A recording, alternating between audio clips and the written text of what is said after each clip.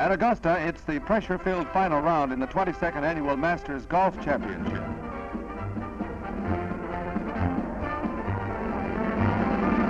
Arnold Palmer 3 putts the final green for a last round 73 and tournament score of 284. He's the man to beat. He gets congratulations from Ken Venturi and then sweats it out. The leaders are up to an hour behind him.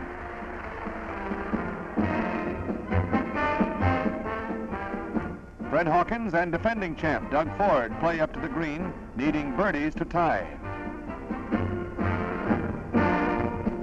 And each barely misses. The ground is safe for the youngest winner of the Masters, and ex-champ Ford helps new champ Palmer into the green coat of the Masters.